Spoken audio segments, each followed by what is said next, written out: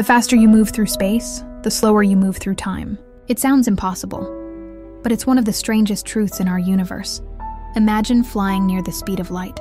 To you, a minute feels like a minute. Your heart beats the same, your clock ticks normally. But to everyone watching from Earth, years may have passed.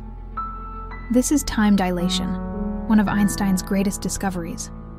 He showed that time and space are woven together, stretching and bending with motion and gravity. The faster you go, the more time itself slows down for you. It's not just theory that we've seen it.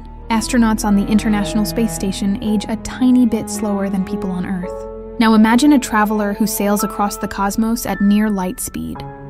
When they return, the world they left behind may be centuries older, while they have only lived a handful of years. In space, time isn't fixed. It stretches, it slows, it dances with speed and gravity, reminding us that the universe doesn't just move through time.